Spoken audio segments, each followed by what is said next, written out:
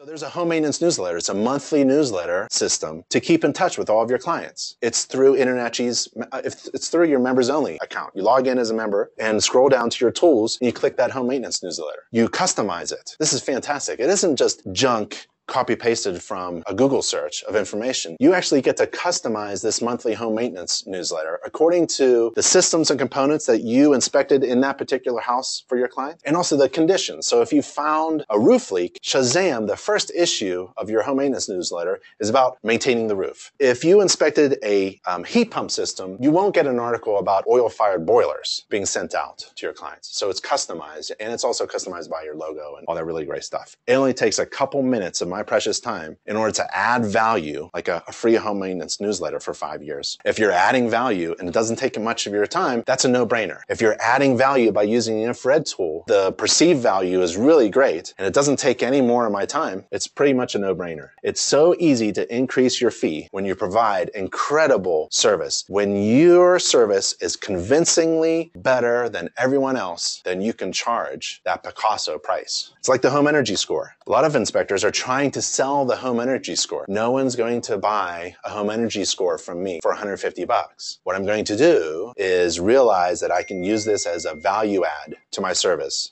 and allow my fees to keep bumping up and beat my competition because I have a competitive advantage. I'm using this ancillary service as free in order to boost the value of my home inspection business. I don't want to do 3 inspections a day. I want to do 1 inspection a day, saving my precious time, but increasing my profit margin. And you can only do that. I can only think of one way of doing it to increase your profit margin is to add value.